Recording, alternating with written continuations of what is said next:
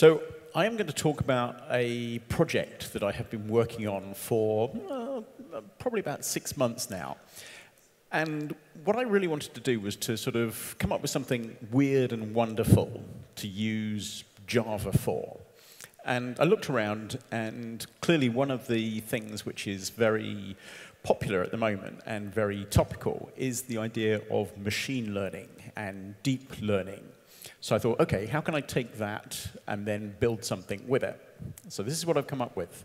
Building a brain with Raspberry Pi and Zulu embedded JVM. Right, what are we going to talk about then?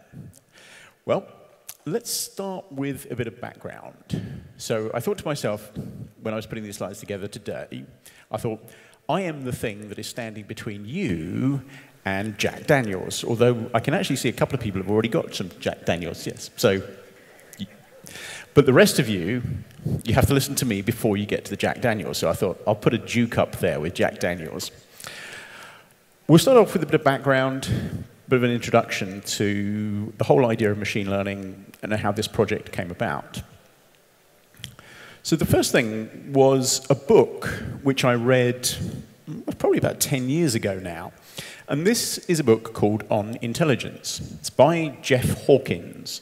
And Jeff Hawkins was somebody who did a lot of work, oh, goodness me, it must have been about 20 years ago now, on a thing called the Palm Pilot. Anybody remember the Palm Pilot?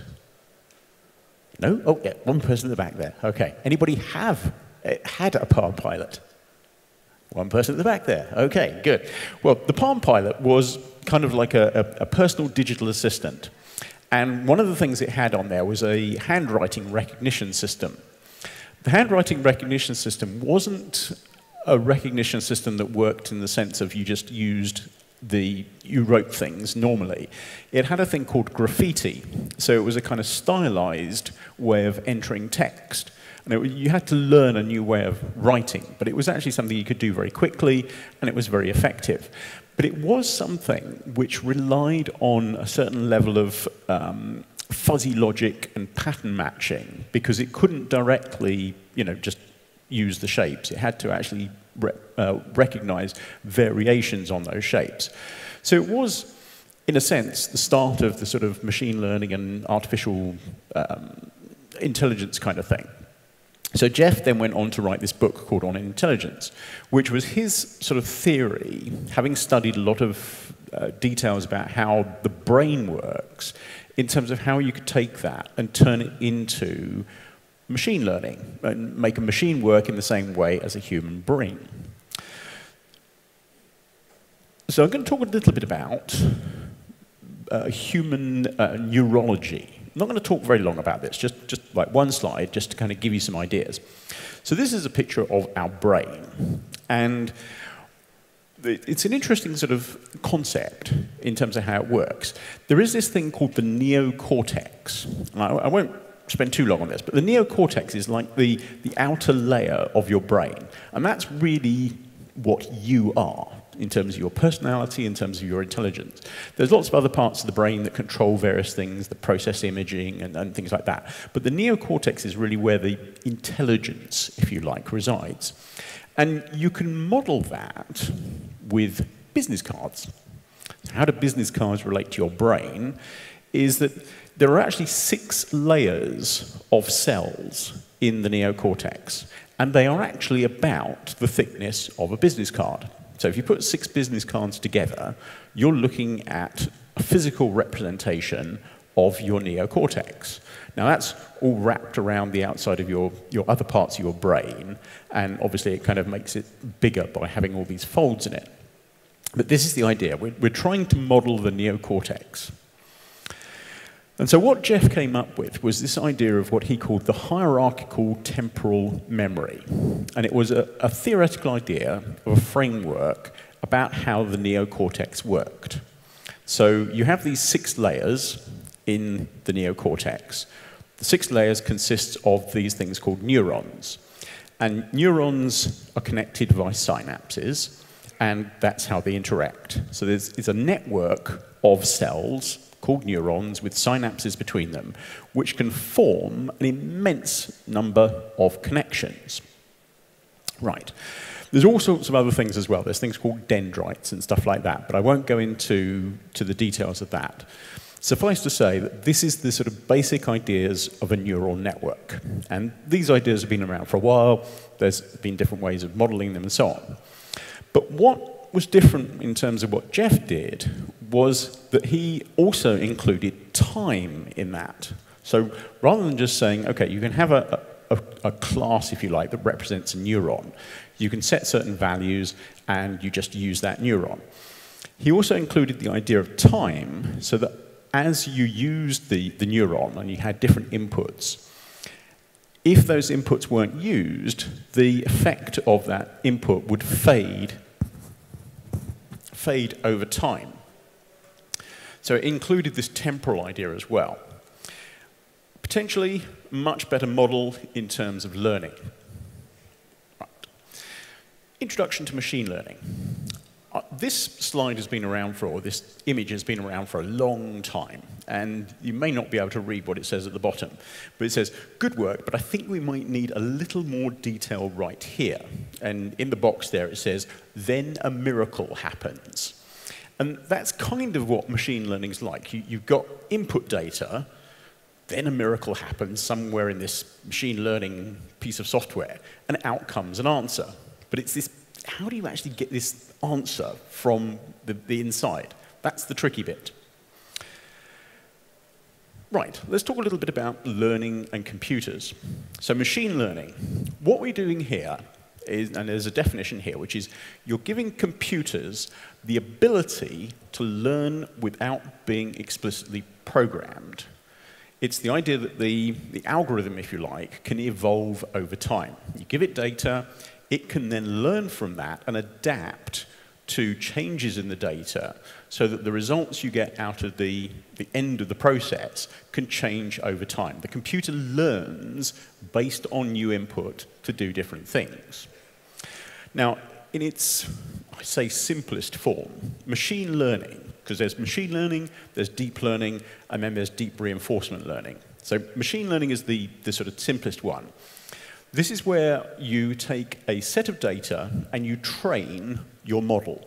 So you say, here's a set of results that I have got previously, and you can use those to learn to predict, based on some new inputs, what the results might be. And you can do that in different ways, because what you can do is you can say, OK, I've got a set of data which I can use to train, but I won't use all of that. I'll take 2/3 of it to use as my training data, and then I'll take the other third to verify what I've done in terms of the training. So you take your training data, you build the model, then you take the rest of your data and you push it through the model and see what the results are like. So does it correctly predict the rest of your training data? And then you can actually move that around. So you take different sets of training data, different sets of testing data, and gradually build your model that way. But the important thing is that you need labeled training data. So it needs to know what the values are and how they relate to the problem. Now, in its simplest form, what we're dealing with here is predictions based on like a graph. This is really a very simple example where you have 2 dimensions. I've used this example because it's easy to see and it's easy to understand. Typically, the kind of things that we're doing with machine learning are going to have lots of dimensions. There'll be lots of different inputs that you need to process. So they all form different dimensions. But as humans, we can't kind of conceive that because we think in 3 dimensions, maybe 4 if you include time.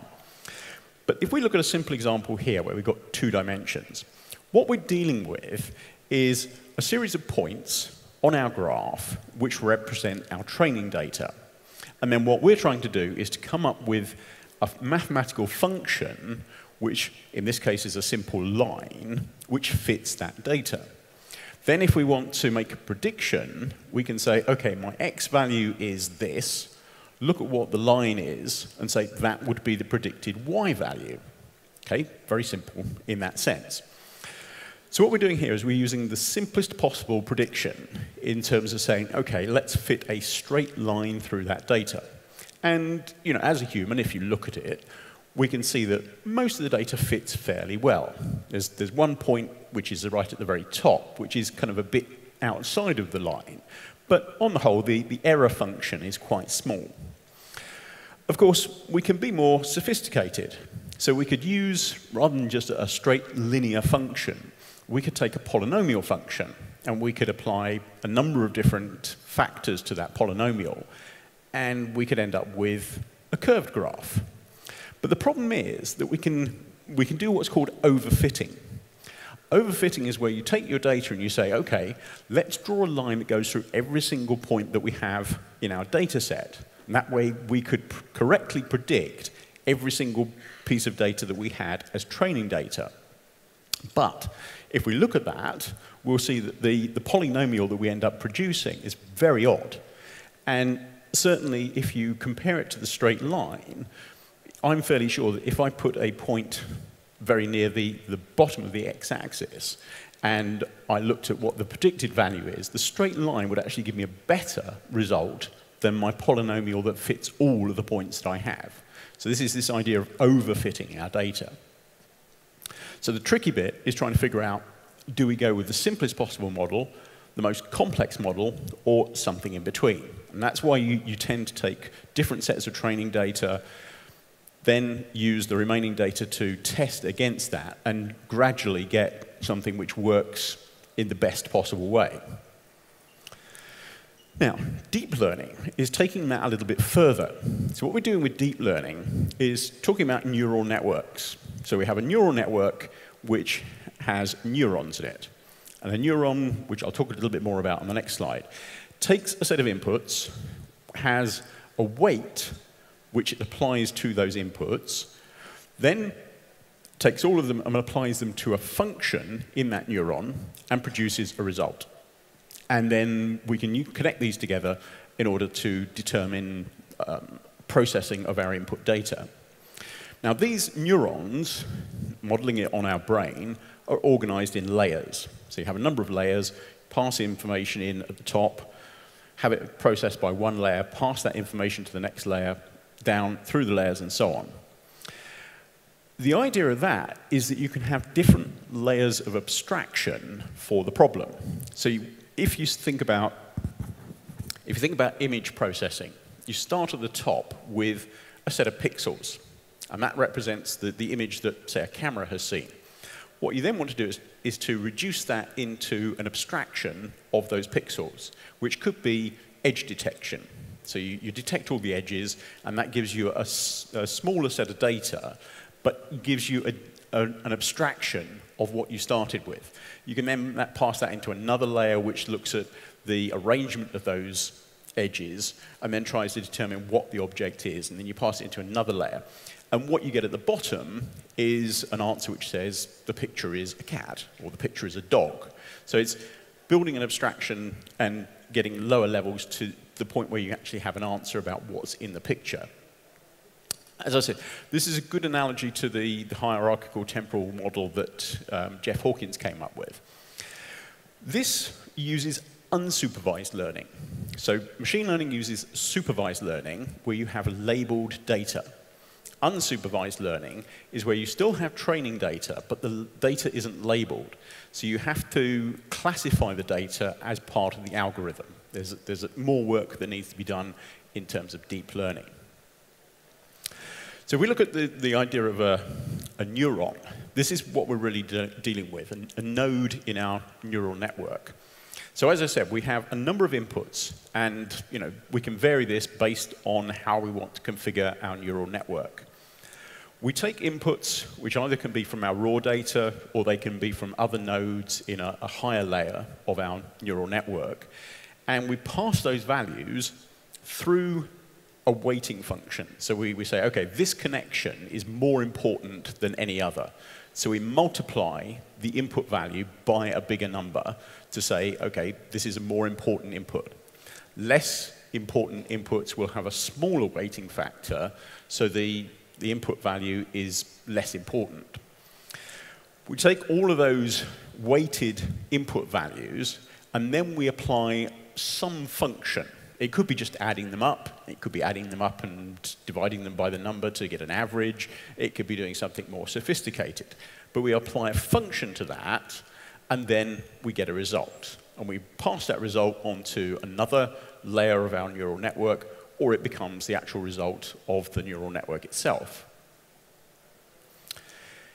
If we look at the way we can arrange these neurons, what we have is a network. Organize it in layers. So at the bottom in this case, we've got our input layer. So we pass the, if we're dealing with a picture, we pass the pixels into the nodes of our input layer.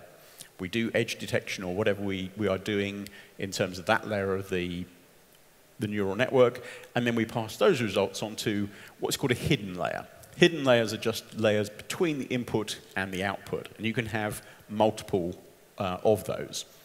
And then we'll have a number of hidden layers passing to the output layer. Output layer will classify the result and then determine what to return to whatever system we're using to use that result. Now, in terms of the way that we can connect these things, the important thing is that you, in this type of neural network, you only have network connections that go one way. So they go from the input to the hidden layers to the output. There's no connections back again. You can have neural networks that do that, so you can have feedback loops in your network, but typically you don't bother doing that. And you don't also have connections between the nodes in the layer. So it's only between different layers, and typically you don't bother having the connections that go backwards. The last type of machine learning that we need to talk about is what's called deep reinforcement learning. And this is much more like we as humans learn. If you think about it, when you're born, nobody provides you with a training data set. They don't give you a set of things to push into you and then say, right, this is what we're going to use to train you, and then you can do everything that a human can do. No. The way that we learn as humans is trial and error. So we start off and we say, okay, we want to learn to drive a car, so we need to figure out how things work, maybe make a mistake, don't do it again, figure out what works, what doesn't work. So this is reinforcement learning. And this is kind of like the third level of machine learning. Without going into too much detail, there are a couple of other things which are worth spending a couple of moments talking about. One of these is what's called a Markov decision process. And this is the idea where what we want to be able to do is have some input and then make a decision about what to do next. And this is quite important because of the demo that I'm actually going to show you and the project I've been working on. So the idea is it's a mathematical model which allows you to make decisions. And as I said, reinforcement learning is the idea that you make a decision, you see whether it works or not, and then if it works, that becomes a reinforcement. If it doesn't work, you discard that as a possible path. So it's the idea that you can say, okay, every time something works, you reinforce that particular route, and you discard the ones that don't. So a Markov decision process is a mathematical way of representing that.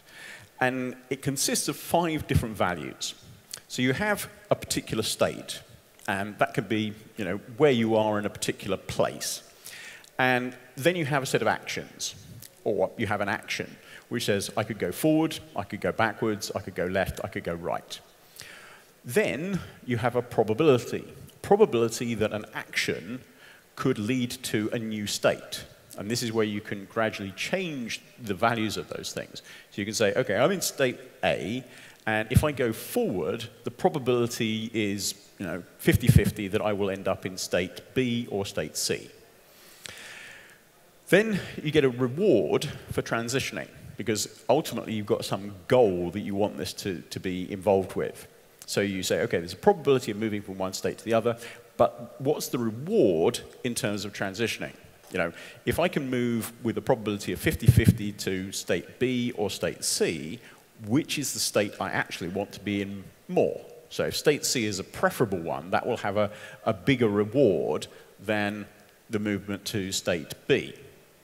And then you've got a discount factor, which is where you include also a difference in terms of the importance between future rewards and present rewards.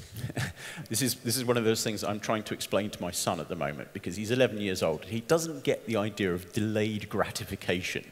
He wants everything right now, but he doesn't understand that maybe it's better if he waits a bit of time before he gets to something. So that's the kind of thing that we're dealing with there. Now, you can represent that as a graph where you've got the you've got the green blobs, which are a set of states, and then you've got the orange blobs, which are a set of actions. And then you've got the links between them, which are the probabilities of moving from a state through an action to another state. And then the little orange squiggly arrows are the results that you get at the end. So this is a way of representing a Markov decision process graphically, but you can do it mathematically in your computer program. One of the things that I saw when I was researching this project and thinking about what to do was a really interesting example of how you can use deep learning. And this was something which Google have, DeepMind was a company that was in the UK that Google acquired. And what DeepMind did was they said, OK, let's see how we can use a thing called a deep queue network. And a queue network is where you've got a quantity of a state action combination. What they did was they said, OK, let's take Atari video games. And Atari video games are nice because they are two-dimensional. Because they're quite old, the resolution is not as high, so we're not dealing with millions and millions of pixels. We're dealing with thousands and thousands of pixels. So the idea was to give this neural network video frames. So all it would get in terms of information was video frames. And it had to interpret from those video frames what was going on. And the idea was that with those video frames and a goal, which was to score the highest score for the game, and a few sort of basic ideas of how to control the game, so inputs to the game, it could then learn how to play these video games. And it did. So it actually learned how to play things like Breakout, which we've got there. And by trial and error, it found out that by moving the paddle across so that the ball intercepted with the paddle, it got a higher score. So that's what it started doing. It started making sure that the paddle would intercept the ball to reflect it back and then get a higher score. So it learned about how to do that. It wasn't programmed to do that in terms of like actual programming to say, OK, move the paddle to do it this way. It learned how to do it. And I thought that was a really interesting application. And it showed what can be done with this kind of thing in that kind of context. Right. So let's talk a bit about the project that I worked on for this. So first of all, project hardware. So I like the Raspberry Pi. Who's got a Raspberry Pi? OK, good, excellent. Quite a lot of people have got Raspberry Pis. Raspberry Pi is fantastic. They've been hugely successful, primarily because of the cost. When they first came out, it was a $25 computer. And in those days, that was really cheap. Great power, great connectivity. You could do lots of things with a Raspberry Pi. They've since come out with the Raspberry Pi Zero. The Raspberry Pi Zero is just like insane. It's a fully configured computer.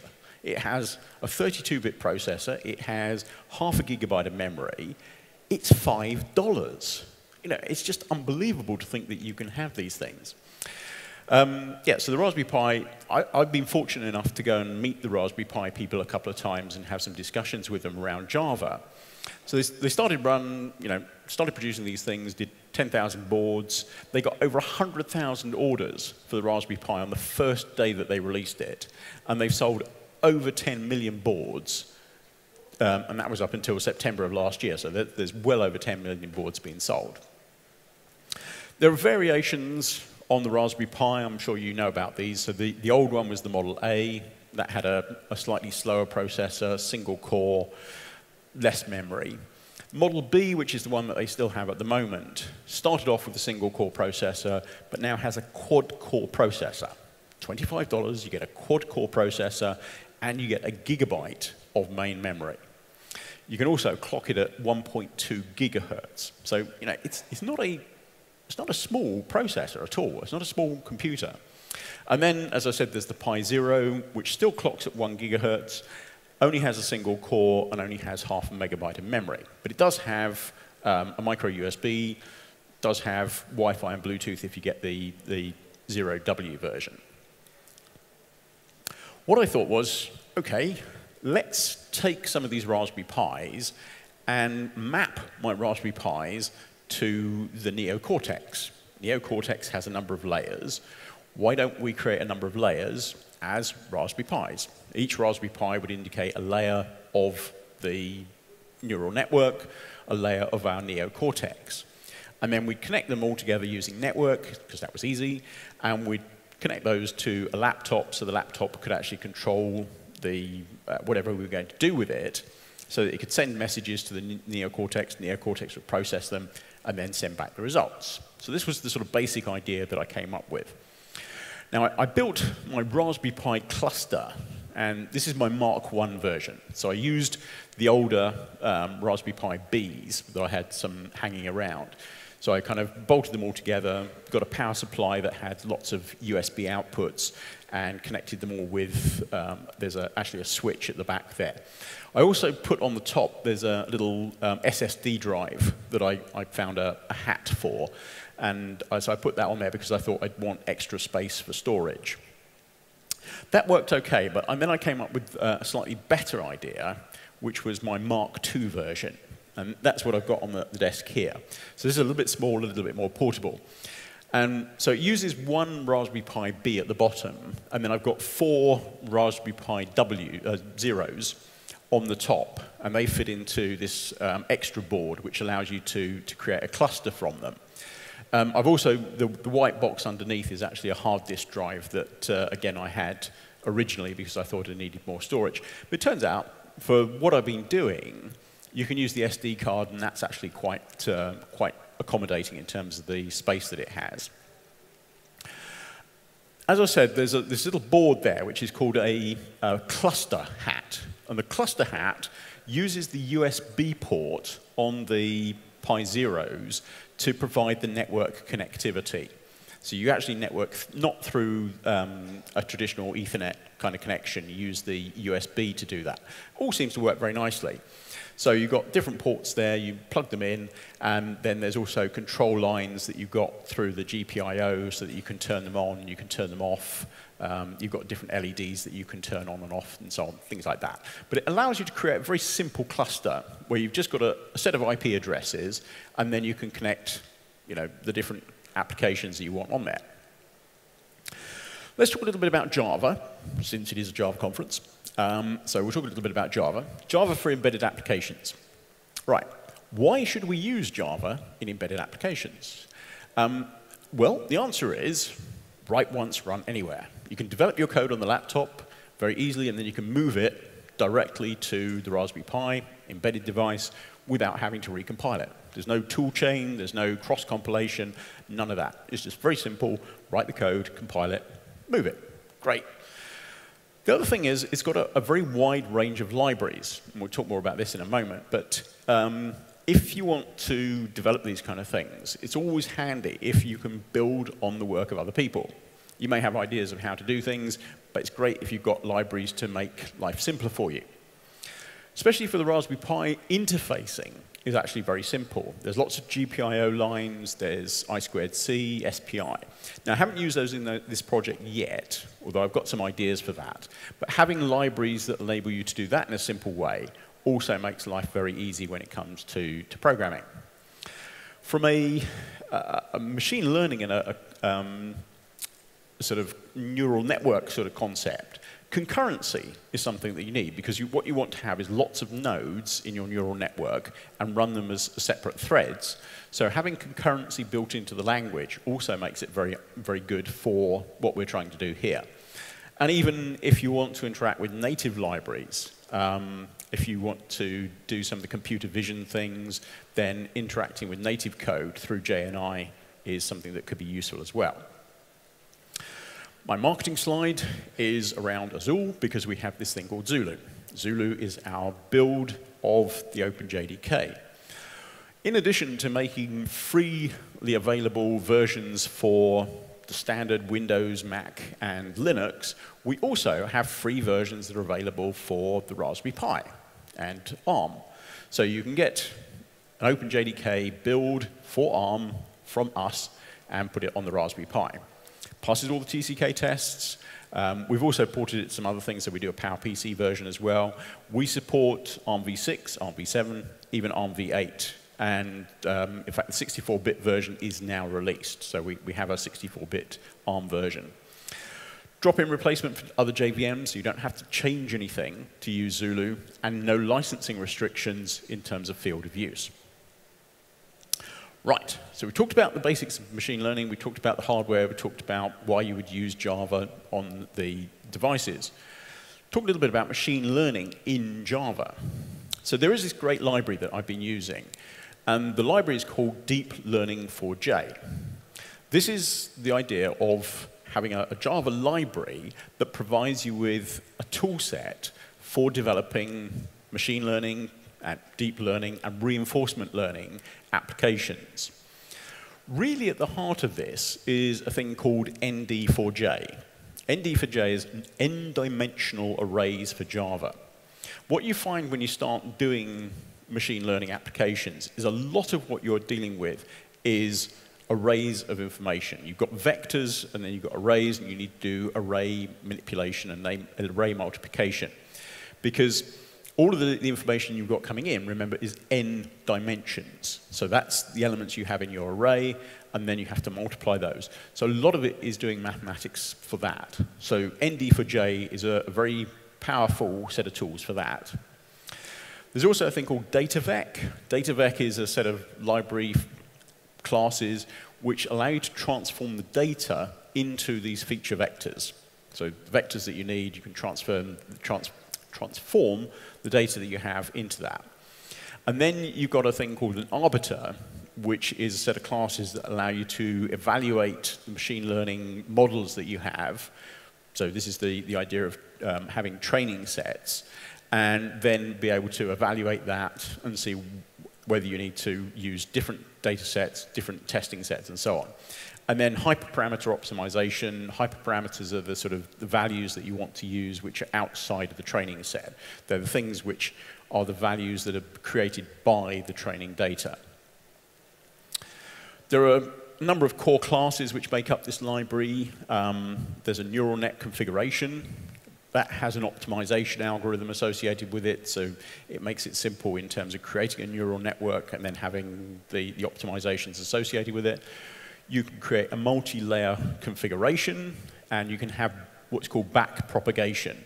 So this is where you can connect the nodes from different layers so they go backwards, and it allows you to say, okay, so we've got this information, we can then have a feedback loop which says, give this value back to the earlier layer so that it can use information based on what's happened further down the line.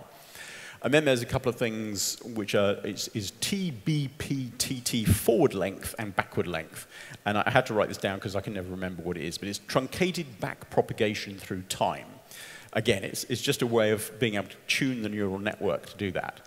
And then there's the sort of essential idea of a layer. So you can have output layers, dense layers, inputs and outputs. So it's all about creating a neural network.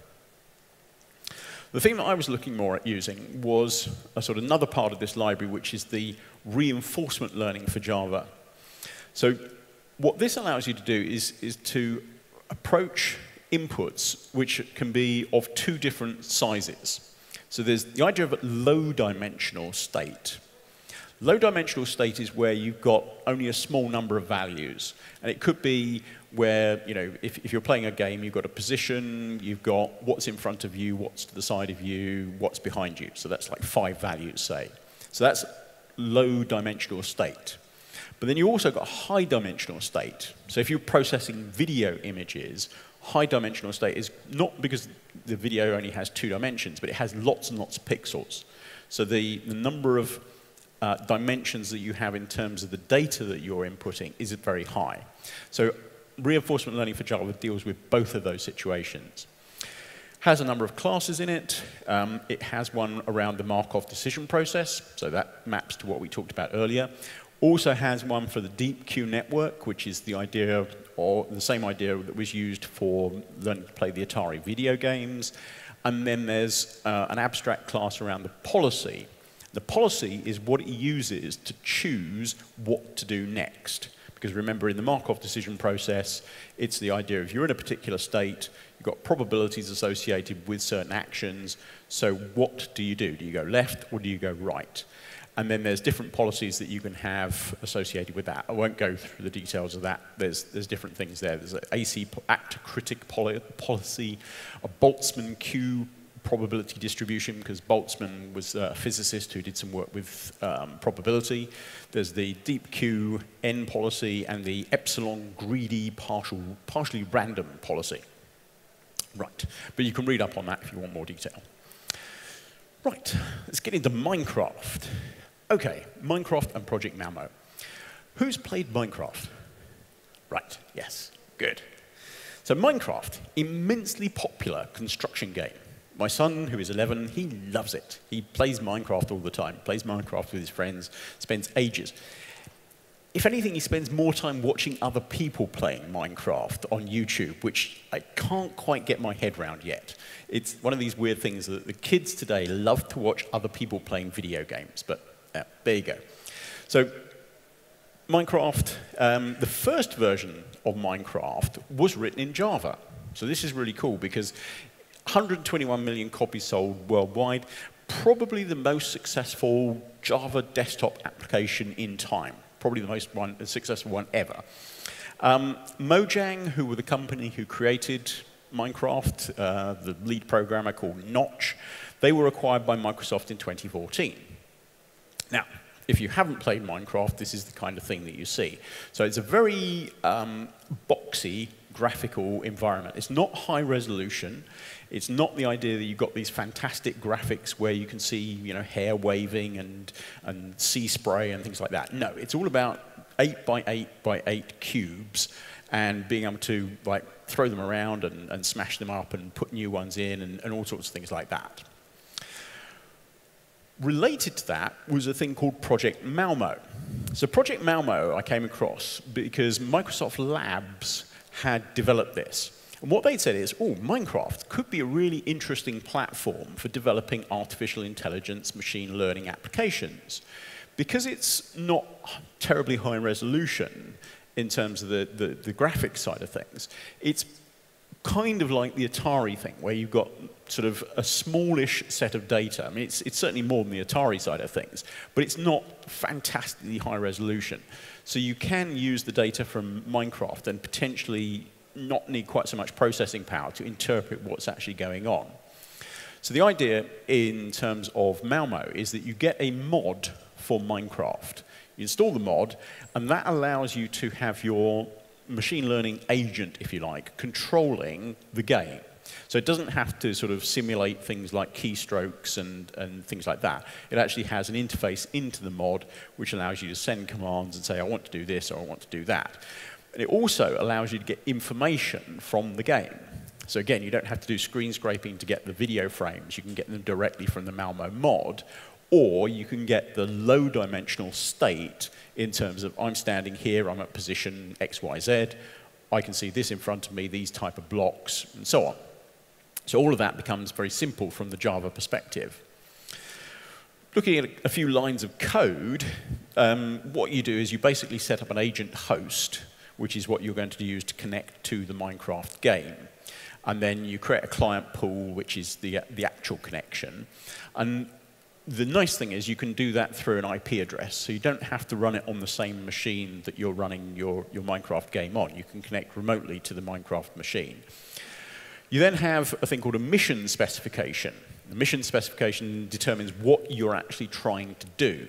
So you can say, okay, I want to run the game for a certain amount of time. I want to have the video resolution set at this particular size because this is how I'm processing the data and so on, things like that. Then you can get a mission record as well. So you can record all the information about what's going on. And as you play your game for 10 or 20 seconds, all of the details about what happened during that game can be recorded. And that way you can use that to look at how your machine learning algorithm dealt with the information in the game as it got played forward. So you can do things like you can record video of the game as it's being played, you can record all the rewards you got as the game went on. You can get the observations, all sorts of things like that. And then what you do is you basically start the mission. So you say, OK, I want to play the game, start the game playing, get the information from that, and then have the game run. In terms of the interaction, like I say, mission spec is the thing that you use to interact with the game. You can do things like setting the mode to creative rather than survival. You can also do start at, end at, which is like positions where you want to be. And you can populate the world in a way to set it up so that it has certain things when the game begins. So you can put blocks in different places and do things like that. Agent host is where you start the mission. You can look at the world state, and you can also send commands. So you can say move, drop, pick up, things like that. Putting it all together. OK, so I had my hardware. I got the idea of reinforcement learning for Java, all those kind of things. How did I put it together? So the sort of overall architecture was Raspberry Pi 3 acting as the main controller. That had the Malmo library in it so that it could talk to the laptop. The laptop was running Minecraft. And then I had my 4 Raspberry Pi Zeros acting as 4 layers. Obviously, it should have been 6, but the cluster didn't work that way. So I had 4 layers in my neural network so that I could say, OK, I've got an input layer. So I sent the state of the Minecraft world from my controller to the input layer. The input layer would then do some processing on that, pass it to a filter layer. That would then pass the results onto another filter layer, pass that onto an output layer, do something to determine what to do, and then send that back to the controller. So ultimately, what you got is, well, here's the idea. It's not quite finished yet. The idea is that you can either pass the world state or video frames into the input, and out the bottom you get commands saying, move here, do this, do that. Now, in terms of my demo scenario, what I started off with was thinking, OK, so what do I want to do in Minecraft? I thought, let's have my agent build a house. Great, that's a fine task to have to do. Turns out that's really hard. Trying to get a machine to learn how to build a house by trial and error, very, very complicated. So I pretty quickly abandoned that idea. So I thought, let's simplify this. OK, demo revision 1, let's have it build a wall. Yeah, no, turns out that's simpler, but still very complicated. Trying to get, trial and error to build a wall, still too complicated. So I came up with demo revision 2, which is what I'm kind of currently working on at the moment, which is just to stay alive. So you put the number of blocks out in front of in the world, and you want the agent to learn which blocks are dangerous and which blocks are not dangerous. So it's a much simpler task, and it's a much better way to start in terms of machine learning. So in terms of the application to machine learning to Minecraft, as I said, the whole idea of DeepLearning4J and RL4J is using vectors. So what I had to do was figure out how to populate those vectors with information from Minecraft. And as I said, there is this idea of world state, which says, I'm standing in this position, these blocks are available in front of me, so you know certain information about what's going on. But it's quite a simple set of data. The idea of the long-term goal is to be able to use video frames from the game and then have the game actually interpret those and figure out what's going on. But I haven't got to that point yet. Again, in terms of trial and error, you start with random moves. So you start with random moves, see what happens, which ones work better, and then you use that as your trial and error to start learning. And then you move away from using random moves to using moves which you've got based on the information that you've learned. You use reinforcement to do that. So before I show you the demo, conclusions and future directions. So you can use embedded hardware for AI, machine learning, deep learning. Clearly if you were trying to represent a real brain, you would need more processing power. But I've not found any problems with what I've done so far. The Raspberry Pis, they've got enough processing power that you can set up a neural network with a few nodes, and you can start doing some processing and get some kind of stuff going. So you don't really need like massive processing power on that. Java is an ideal language for this. Is easy to learn, simple threading model, many, many useful libraries. So I've found it very easy to get into this using Java. Microsoft, definitely a fun tool for developing machine learning algorithms. A couple of things that I've got in terms of future directions, certainly working on more machine learning, deep learning, reinforcement learning around Minecraft, trying to make my player better, give it some more interesting tasks. I'm also interested in exploring the idea of using GPUs rather than CPUs, because a lot of the processing tends to be very simple, so you don't need a big, like, complicated processor to do that. You can use a GPU. And I've actually got, there's an NVIDIA sort of development board that you can get, which has lots of these GPUs available, and you can write what's called JCUDA code. So that's one of the things I want to do. And then there's also the idea of using some machine vision, using OpenCV as a way of interpreting the video frames. Places you can go for more information if you're interested. I think I've already put these slides on SlideShare, but I will put them, I'll put them up again on SlideShare. RaspberryPi.org, clusterhat.com is where I got my thing from, DeepLearning4J, Minecraft.net, and then there's also the Project Malmo link there as well. Zulu.org for our version of Java. I will put the code up on GitHub. I do keep promising this when I do this presentation. Once I get a little bit of time to just do a little bit of polishing, just tidy it up a bit, I will put it up on GitHub, and I'll tweet out a link to that when it's ready. So let's see the demo.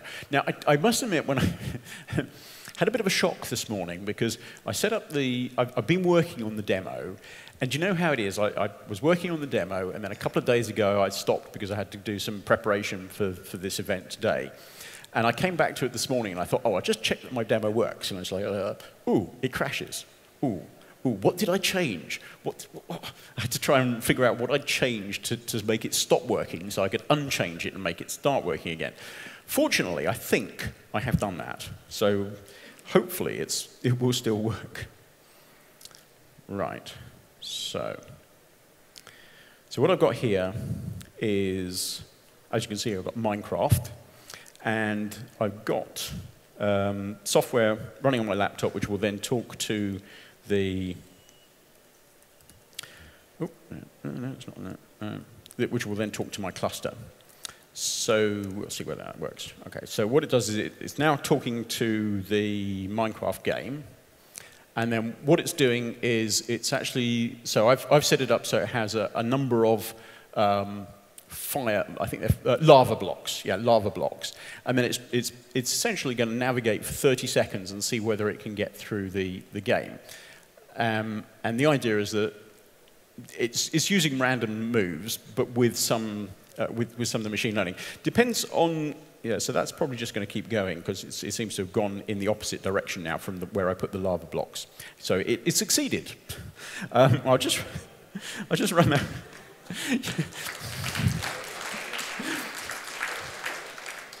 Let's see whether we can find a bit more trial and error. So will it find a lava block? So you can see that it will actually. Oh, there we go. See, it died. It's not that impressive a demo, I have to say, but it gives you an idea of what I've been trying to do, is to use the cluster to try and figure out from the results what it needs to do. So there's still more work for me to do on this in terms of building it and getting it to record the information and stuff like that. But it gives you an idea of what I've been doing, which is to get it to move through the world, simple flat world with some lava blocks. And the idea is that when it bumps into a lava block, it should learn about the fact that the lava block is dangerous, so it won't move into a lava block in future. So that's still a work in progress, shall we say. So with that, thank you very much. Thanks a lot. Okay, guys.